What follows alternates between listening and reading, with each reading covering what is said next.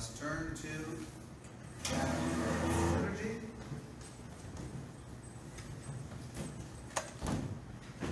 We were talking about the words of institution,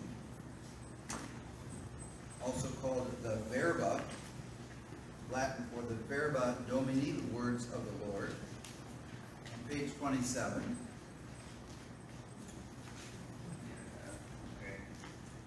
I think we talked about the Pax Domini, the peace of the Lord, as well, right? Briefly. That is, okay, let's do a quiz. When the celebrant turns around and says, "The peace of the Lord be with you always," what should that call to mind? Christmas? No, not Christmas.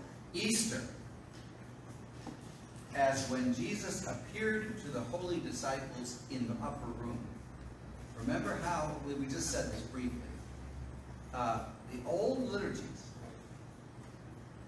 have it that if a bishop, a bishop of many churches in a region, were to celebrate the Mass, he would say simply, "Peace be with you."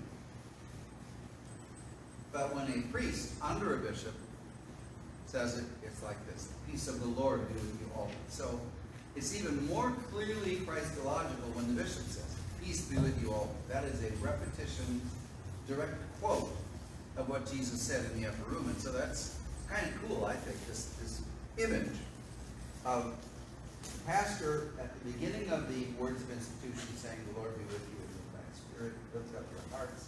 We lift them up unto the Lord. Let us give thanks." And then he turns around. You don't see the face of the celebrant during the words of institution at all. But when it's over, you don't see them actually during the Sanctus, the Lord's Prayer, or the words of institution. He sort of goes away during the period of the recollection of the Passion of our Lord. And then when the words of the Lord are done, he turns around again. So that's a sort of a subtle reminder of the resurrection of Jesus after he went away in death. I think that's kind of nice. Then comes the Agnus Dei, which is a repetition of what? In the liturgy. This is a calling something else in the liturgy to mind which we already had. "O Christ, thou Lamb of God, that takest away the sin of the world." What's that? John the Baptist. And when did we hear from John the Baptist? Just a little while ago. Remember? Look at the glory in excelsis. Page 18.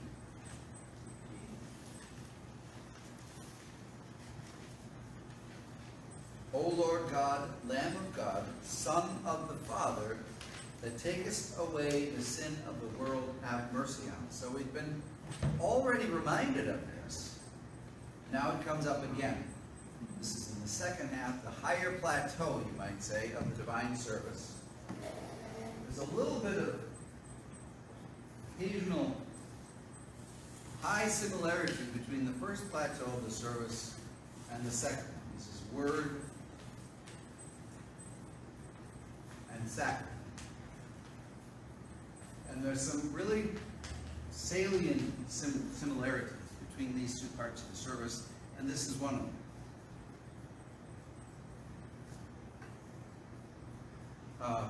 We recall also, we add in something that is in the Western Rite, which is not in the Lutheran hymnal. That is the "Behold the Lamb of God, who takes away the sin of the world." That is in the Western Rite. It's an old custom. And I say that while I'm holding the host and cup in front of the people. Behold the Lamb of God. Where is the Lamb of God? I'm holding him in my hand. So then we immediately go to, "O Christ, thou Lamb of God." Tying those together, which means when you're singing the Agnus Dei, is your prayer being addressed? To the host and the cup. Here is the Lamb of God. He's not off somewhere else. He's right here. He has come into your presence. This goes back now to the Sanctus. Remember how we anticipated his coming to us? Blessed is he that cometh in the name of the Lord. His coming was on Palm Sunday. Now it is in the Holy Service. We are lining the streets, as it were. Here he comes to us in a more, actually, arguably, a more intimate way, even, than on Palm Sunday. I mean, it would have been nice to be there on Palm Sunday. We missed out. We were born a little too late. And we weren't in the right place, right? But this is better. Because his coming this time is also, in a way, humbly, because there's not lightning bolts flashing or anything. He's already risen from the dead, but he's coming to us in a way for us to receive him by mouth. So,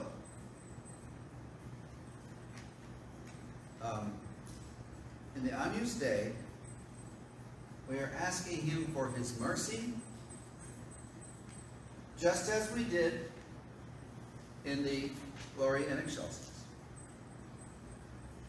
And we are praying to the host and cup. I was accused once. I'm not the only one who had this accusation, by the way. This is a common, ridiculous accusation of thinking that the sacrament is more important than the word. It's a new false doctrine. Did you know that? False doctrine of believing the sacrament is more important than the word. The Word of God is the sacrament. Well, that's true. The Word of God is, you can't separate them both up, because the Word of God is Jesus, and the sacrament is the Jesus. That is true. However, I think what the accusation means is that you think, or I think, they're saying you think that a service of the sacrament is more important or more special than a service of the word. Therefore, you're denigrating the word. Is the service of the sacrament better than the service of the word? Say with or without communion? Service of the sacrament is with communion. Is page 15 better than page 5? Yes. Well, then you share my heresy. You believe the word is more important than the sacrament. I mean, the sacrament is more important than the word. I mean, that's ridiculous to put it that way, because as you said, it's all one. The Word made flesh. And Jesus You took the words out of my mouth. Which is more important, the Old Testament or the New? If you have to choose between the Old Testament and the New Testament, it's all the Word of God. Which is more important? The New. Which part of the New Testament? The Gospel. Which part of the Gospel? The words in red, right? You got a problem with this? Then talk to the editors of the King James Bible that put his words in red. Why in the world do we stand up only for the gospel? Because God is speaking. It elevates this part of the service. So whoever stands up for the gospel is guilty of the same thing I'm guilty of. Because the question then is, if you think that the service of the word is every bit as important as the service of the sacrament, then you're saying there was no need For the sacrament. Not only is no need for the sacrament, there's no need For his death. what? There's no need for his death, but he will be. Not only is there, you're getting closer. Not only is there no need for his death, No need for Christ. there's no need for Christ. We're fine. You know, we got Moses. We're fine. You don't need to come. Thank you, but no thank you. Jewish people. Yeah. So it's pretty ridiculous. Anyhow, what made you think of that? Because it says about the word that is tradition. Because you're praying to the sacrament. Here's another one. is it okay to say that we worship the sacrament? Is that okay to say? We worship the sacrament. Because it is Christ. Yeah, now, interestingly, what a lot of erudite Lutheran scholars will say is that the Lutheran confessions declare we do not worship the bread and wine. And it's true. We don't worship the elements which he uses to bring his body and blood to. But it goes on, that passage, I think it's in the Formula of Concord. It says, only an Arian heretic will say that we don't worship Christ in the sacrament. Because, you know, the Arians were the ones, you don't know what the Arians were? Remember who the Arians were? Perfect Arians? race. What? The perfect race. Not those Arians. Those are the, we're not talking about the Arians, with a Y. We're talking about the Arians, named after Arius. Now, Arius lived in the 4th century, and he had a lot of followers. He said such things openly and vehemently as there was a time before Jesus existed. He is not God, he is the Son of God. He is a creature, not the creator. He said these things openly. And since he had so many followers, the church determined they had to get all the bishops of the whole church universal, the Catholic Church, that's what it means, the whole church, all got together in the town of Nicaea, which is not far from Constantinople, which today is in Turkey. That's where I get the Nicene Creed. That's where we get the Nicene Creed. I mean, look at the Nicene Creed. And what's that about? The Nicene Creed is on page, what, 18? Is that where St. Nicholas spot that man studies? What page? Page 22.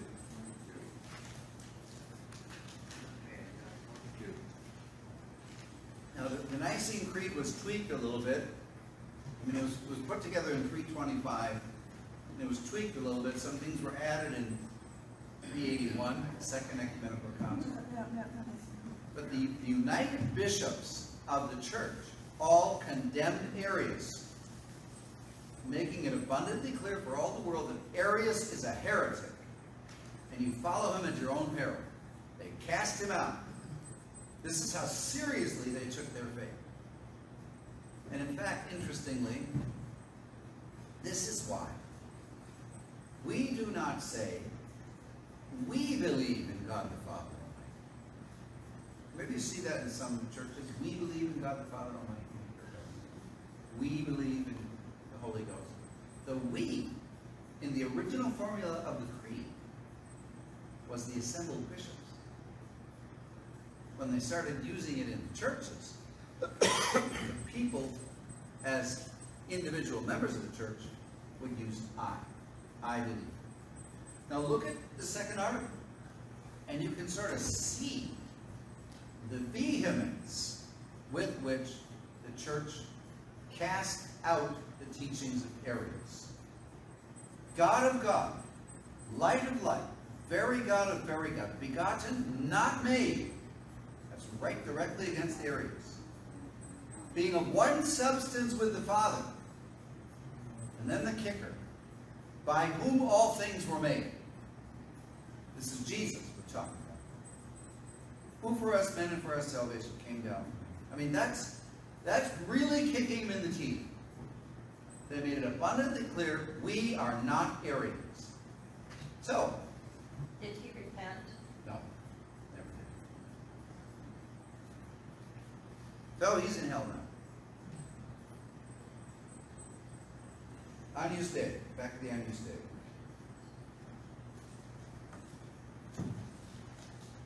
That's why it's really helpful to think, when you're praying the Agnus Dei, of what you just got through saying, which is Amen, to behold the Lamb of God. Holding him up there. And what I do, it's a little subtle reminder. I hold the pose for the first part of the Agnus Dei. O Christ, the Lamb of God, that takest away the sin of the world. And then I turn to show you very clearly the one to whom you're praying. Okay, so then we're ready.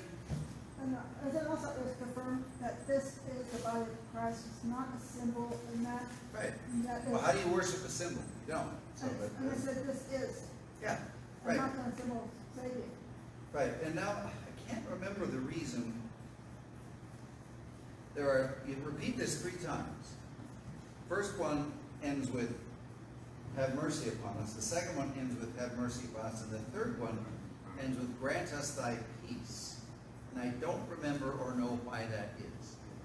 Except to say this, in a funeral mass, all 3 are have mercy upon us. And also, I think it's on Maundy Thursday.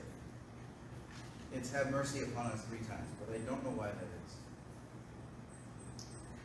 So now comes time for the distribution of these holy elements to the people of God, who come forth and because of the knowledge of what this is, do a double genuflection. We not only genuflect, we genuflect on both knees. You want to guess who doesn't genuflect to receive the sacrament? Well, the Catholics kind of do. They do after they leave their pew. It's a little weak, though. Who else doesn't genuflect?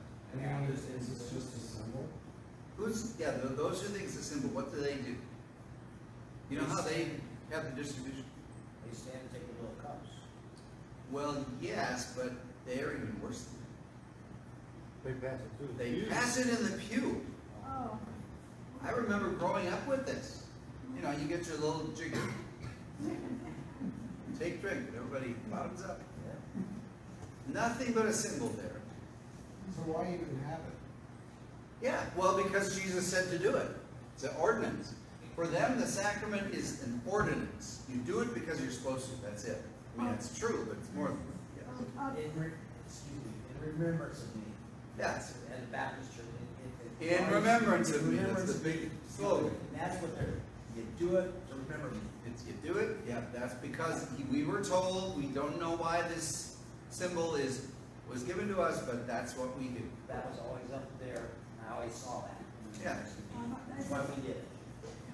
Right, okay. Jesus says, unless you eat my body and drink my blood, you have no life into. Yeah, that's John 6. Yeah. Right. So why would, this is my body, this is my blood. Well, they would say that's not about the sacrament. Well, it That's is. what they would say, so. I'll say it is. I'll say it is. I would put Linda on there. I've heard Also, that. now, in the distribution, there's something that you should know.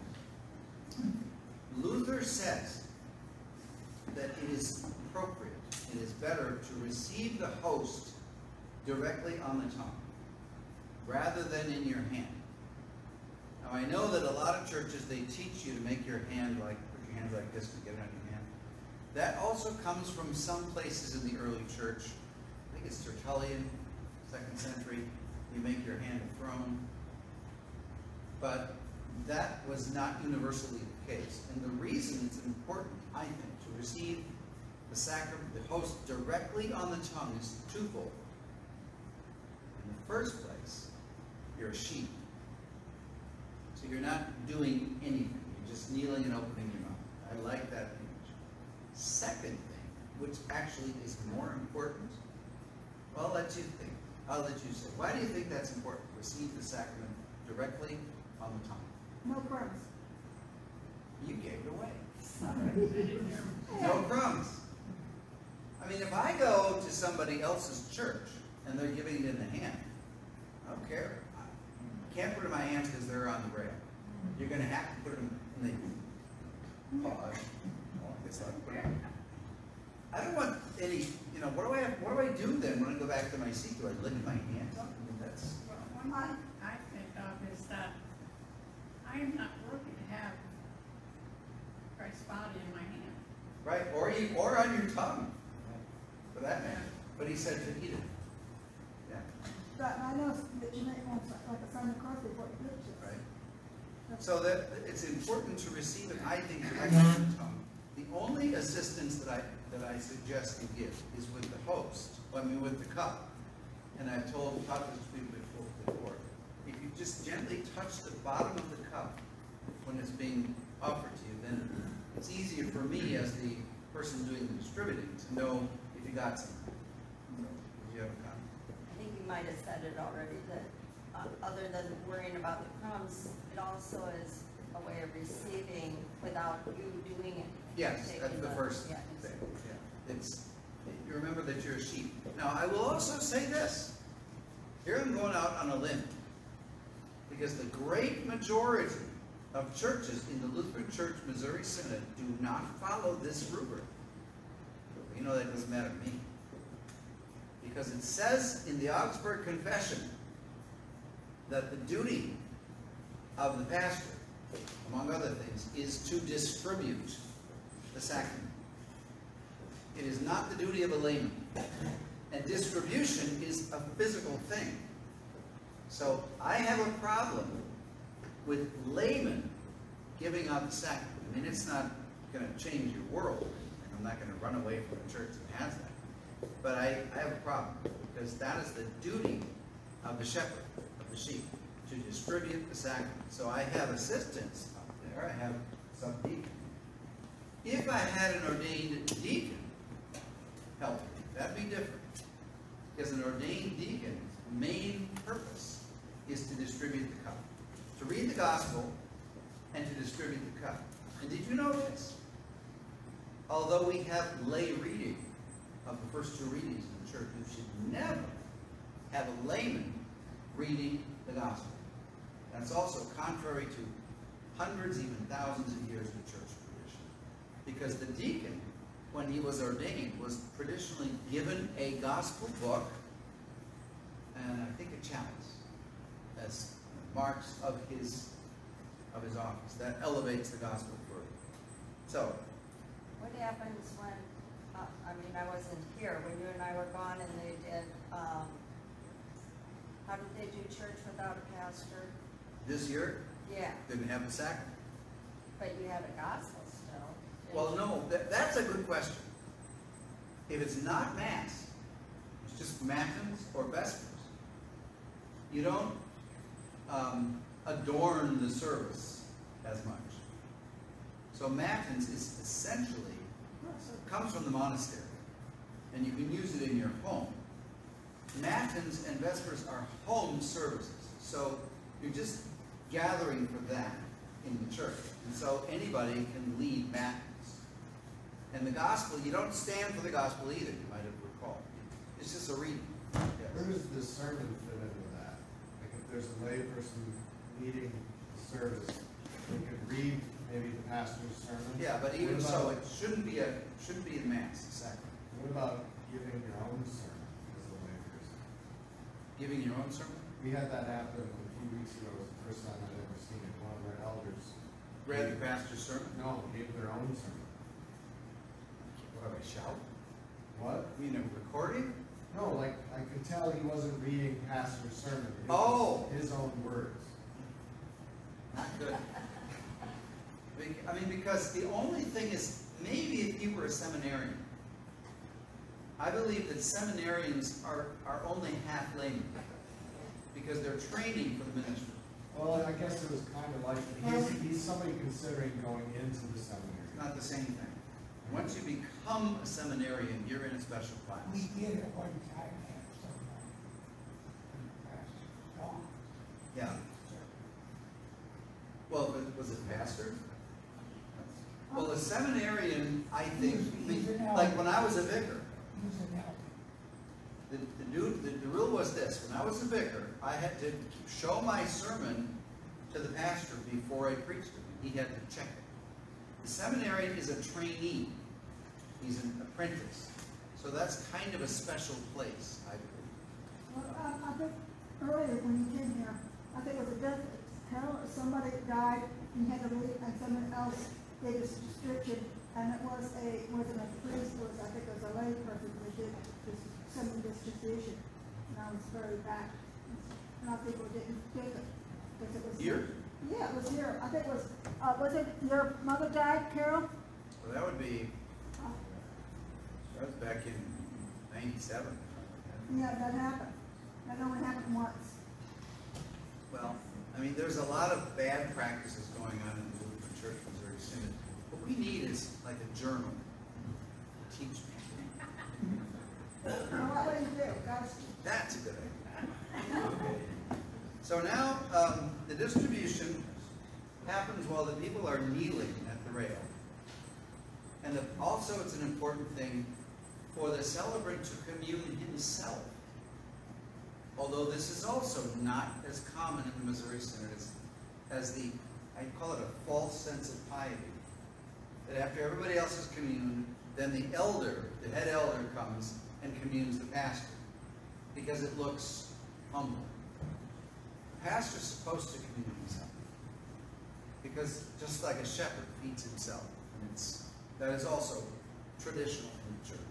The pastor is actually performing a twofold function when he communes himself. He is in the place of Christ and in the place of somebody who needs the sacrament. So, and we do it in order of rank, which means liturgical rank. So the celebrant communes himself first. Then, if there's a district president, then comes the deacon. There's a deacon. Then the subdeacon. Then any dignitaries like a district president. Then the servers. And then the people. It's not in order of importance, but in order of rank of those who are serving at the altar. All right. Now we move on to the Nunc Dimittis. Page 29. I have a quick question. Okay. If that was me, then I can't kneel when I do it. Then you kneel in spirit. I mean, everybody knows why you're not kneeling. You know, I mean, you can make the sign of the cross if you want. 29. Because, yeah, I mean, it's like a person who's in a hospital bed. Oh, yeah. You know, it's not that extreme, but it's an acknowledgement of your infirmity. So you do what you can. Or someone in the front pew, stands up and does the best he can. We're not gonna make a law. That's another interesting thing about the sacrament. These are rubrics. They're not laws. And the rubrics always stem from one thing. It's Christ. In your presence, coming to be received by you, it is your Lord and Master, your Creator in the flesh. So, the simple rubric is this: act accordingly. That's why you break down all these other rubrics. It's not legalism, as some people falsely say. Oh, they're just legalists, they're Pharisees, they're Sadducees, they're lawyers. They're making the sacrament into a law. Not true. It all stems from our confession of faith in what the sacrament is. Matter of fact, I was thinking about this just today. When we first came here, one of the complaints that people made against me, because they weren't used to it, was that I sang the words of institution. Remember that? I don't like it, because they're used to speaking. And one of the complaints, one of the reasons for that complaint, people would say, well, Jesus didn't sing them. Why should you? That's a good question. In the first place, we don't know whether he did, but he probably did not. However, the church, in doing this, as he said, do this, in a sense of responsibility and awe toward him who gave us this feast, reflects his word. in whatever way we can. Isn't this a part from the, a part of the service, make it say this is important, what you're saying is really important? Well, that's true too, but what I'm saying is the whole demeanor and behavior of the church is rooted in this fact. I mean, nobody told you, it is not a law that you should not wear a swimming suit when you come to church, right? It's not a law. There's not a law that you shouldn't, you're just out in the field and you still got mud on your boots. No law says you can't tromp in there with mud on your boots, right? Before that. Same thing. It's the same thing. And I could make countless examples of this, right? There is no law that says you shouldn't wear clothing of a clown, and juggle while you come to church. No law says you can't do that. Why would you? Now we got some people doing it. No way, Jose. Anyhow, you get the idea. Yeah, I was gonna say, I used to milk cows by hand, not the way I mean, I have to milk a cow. You got mud and who knows what else in it. I remember you said bath on Saturday night and had this Sunday best, one clothing, Sunday best and Sunday behavior, and the ladies wear hat and gloves, and that used to be on that, and Interestingly, that you bring that up. I mean, a lot of times we complain about the Lutheran churches, like in the middle of the 20th century, who only had the sacrament like once a month, or in some cases once a quarter. We wish we had it more. Well, in their defense, I will say this. I mean, it's wrong that you have it so infrequent. That's true. However, at least they had this. They had great respect for the sacrament. Right? You remember these days, right? Whenever you had a communion service, it was a big deal. Once a month. It was a big deal, right? I mean, if you could, wear an extra feather in your cap or something. You shouldn't wear hats in church. But people instinctively, they knew this was a special thing, because for whatever reason, the Lutherans, when they came over from Germany, were not communing every week. Now, I think partly that had to do with the loss of the custom in Germany. Another part of it was great respect for the office of the ministry. They knew, if you don't have a pastor, you can't have communion. And so if there's a shortage of pastors, and this pastor's a circuit rider, we've talked about this before, that's why a lot of little towns up in Wisconsin are the distance they are from each other. That's how long it takes to get from one town to another on horseback. So the pastor comes, he's in Poisippi one Sunday, and then he goes to Berlin next Sunday, and then he goes to another town, Ripon. Little towns, I don't know if it's so much the case in Illinois, probably is. You go to a little town called Kewanee, the one Sunday, then you go to Galesburg, right? You go to, Couldn't get your horse to ride that, drive that. yeah, and then you go to Monmouth, I don't know, and you go to Macomb, these towns, so you couldn't have the sacrament every Sunday because you didn't have enough pastors. But they did have one thing, they had great respect for the sacrament. They knew what it was. So I'll give them that. Pastor, Yeah. you mentioned about singing during the sermon. When I did Bible study on Sunday. Mention what during the sermon? Singing. Singing. When I did the Bible study on the Psalms of the Sun, you'll find your service in there in certain ones, and they were all sung as they took this steps to the top of the temple. Which Bible study? We're talking about the Psalms? Psalms of Ascent. The Psalms of Ascent. Yes, the Psalms of Ascent begin with Psalm 120 and go up to 134. And they sang them. They sang them on the way. On the Correct. way. So you're, Yeah. and in each one of them songs, you will find parts of our service today. Sort of, yeah. So they were sung. I mean, take for example Moses, when he's at the burning bush. Take off your shoes, the ground you're standing is holy. This was serious business for the people of God. And now you've got, well, I don't want to go into it, but it's a mess. do the next? Mine's just Simeon. Simeon, yeah. Well, we'll get to that next week. Okay, let us pray. Well, God, who has caused all Holy Scripture to be written for our learning, grant that we may in such wise hear it, read, mark, learn, and inwardly digest it, that by patience and comfort of thy holy word we may embrace and ever hold fast the blessed hope of everlasting life, which thou hast given us in our Savior Jesus Christ, who liveth and reigneth with thee and the Holy Ghost, ever one God, world without end. Amen.